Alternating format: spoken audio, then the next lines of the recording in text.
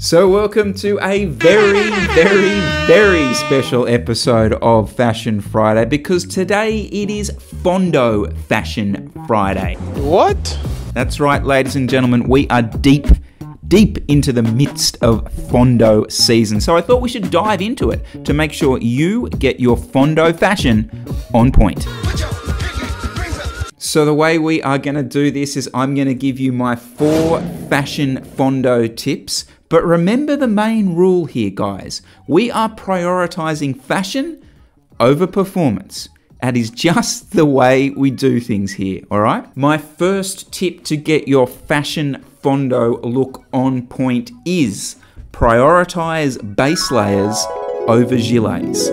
Let me explain. This tip potentially does have some performance gain, and the performance gain here is that the base layer really is a much better way of actually controlling your temperature, regulating your temperature than a gilet is, and it's often overlooked. Now, the choice of what your base layer is very much comes down to the type of conditions you are. And yes, I am on the Rafa website. Don't worry, it's not just going to be a full Rafa sales pitch. We're going to go through some other brands as we go along. But the Rafa website does have a really good base layer guide, and it gives you a good example of the different types of base layers to run depending on the conditions that you have. Now, I want to talk specifically about an event coming up here in Australia, the Snowy Classic, and I'm going to be running our Pro Team base layer, which will be the one here down the bottom, right? Sported there by one of the Yates brothers. Not 100% sure which one. I find that with the gilet, right, that yes, it might sort of be good for that first hour or so, but as soon as you hit that first climb, okay, it's that plasticky material of the gilet. It's designed to keep wind out, right? And you just start sweating up really quickly. So you're immediately unzipping it, or you're pretty much stowing it in your back pocket for the rest of the day. At some point later in the day, yeah, you might get a little hot in the base layer, but assuming you've got the base layer selection right, then you get to run the look that we talk about on this channel all the time, don't we? The unzipped jersey with the base layer on underneath. You get to bring out the big guns and you bring that look out. As we know, at some point on this Fondo, there's going to be the photographer who'll probably be near the top of the main marquee climb, right? And you got to get your look right for that, because that's the photo that, well, you're going to potentially print, okay? So this is the look you can shoot for, okay? The nice unzipped, run a few chains if you want. We've talked about that in the past. It's a much better look than just sweating your off in a gilet. So that is the first tip. Prioritize your base layer over a gilet. Which brings us on to my second tip, which is those high-vis tradey gilet vest things are completely unacceptable. Look, yes, I'm all for be safe, be seen, and all that kind of stuff. But look, the reality here, guys, is that there are plenty of other cyclists around. The organizers of this event had made sure that motorists and other people know that there is a cycling event going on. There is no need for you to run that at any point in your existence. Okay, now that we have covered that, there's 2 points that I want to feed on from that, because the gilet can potentially still play a role here for you. And I've said prioritize base layers, but that doesn't mean necessarily just ditch the gilet completely. The second point about this is, yeah, you can get a nice colourful gilet, and we've talked about this one, I think, in the past. The one from Peddler here, they do this nice, what are we calling it? Neon mint coloured gilet. I think that's a great look. But guys, here's the thing, all right? Here's the thing. We see this all the time. The gilet, right, it's not an afterthought. If you're going to run it, please don't make it like the gilet that you wore 15 years ago and you haven't pulled it out since, and it doesn't match anything that you're wearing. It's 24 sizes too big. That's a big one. You want your gilet to be pretty tight fitting. You don't want it flapping about and slopping around the place. It looks crap, and also it's a bit of a performance disadvantage to you. And trust me, if you're going to be out on the bike for 11, 12, 13 hours, you want all the performance advantages you can potentially get. And you've heard me say this in the past, I genuinely think the gilet, especially in our climate, plays a big role. It's a piece of kit that you should be investing in to get a decent one, because it can cover a lot of bases with you, especially when you run it with the right base layer. So my second tip is ditch the Kogan or the Aldi base layer, please. Get a form-fitting gilet that potentially does match something that you're wearing, and run it, and get a good one, because they're bloody good pieces of kit when you use them right. And that feeds neatly onto my third tip, which is embrace the mid-season collection. This can be a little bit confusing when you jump onto different brands' websites, because what they do is they can hide this with some different terminology. Now, I'm going to jump onto the Le Passion website, because they've actually just announced it, right? The mid-season collection.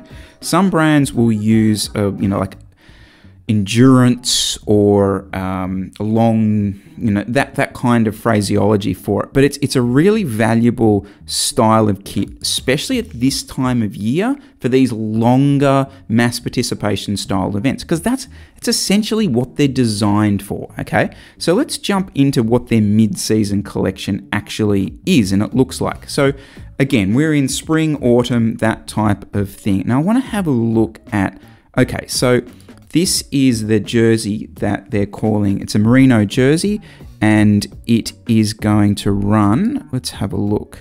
What I want to see is the percentage. Oh, there it is. Okay, that's the percentage. So it's not a full wool jersey. Okay, it's 67%, really nice. It's got the elastane, which is the sort of stretchy, lycra-ish fabric. Okay, and there's your polyamide, which is like a polyester type thing. Not super heavy, 160 grams. Okay, so probably about 40 or 50 grams heavier than the super, super lightweight stuff, but a really valuable kind of weight for these sort of events that we're doing at this type of year. And the other kind of standout features that you'll see from these things is normally they'll have a slightly longer sleeve on them, which is, really good again for that bit more coverage, and because a lot of these things start early in the morning, don't they? And they're, super cold to start with, and that can be useful, nice and beneficial, and not overly aero, but not full slop spec either, okay? And I think that's what can be really, really useful around this type of thing. The question then comes along is, if I run this, should I be ditching the base layer? Well, again, I'd still prioritize the base layer very much in this space, but potentially this is where you can kind of think about leaving the gilet behind, because you do have a thicker jersey here, which is,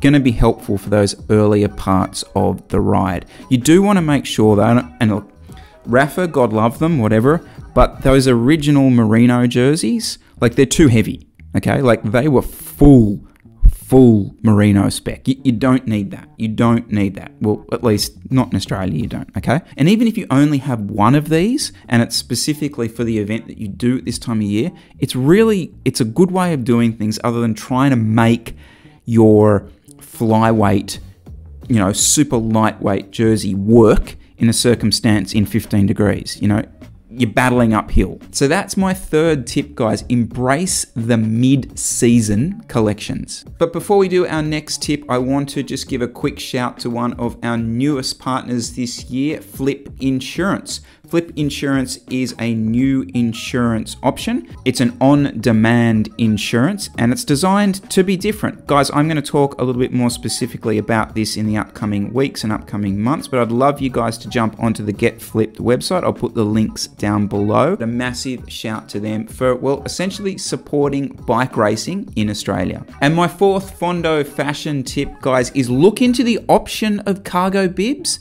but don't do it if you haven't tested them beforehand. So let's jump on to the MAP website, because they have an alternate program of gear. Here we go.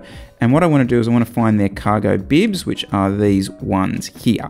Now, if you have a quick look, guys, this is perfectly suited for really a Fondo, isn't it? Because it's going to give you a couple more pockets, which is exactly what you want on these sort of things. You can take more food with you. More food with you means less stopping. And as we know, we're not talking about performance necessarily today, are we?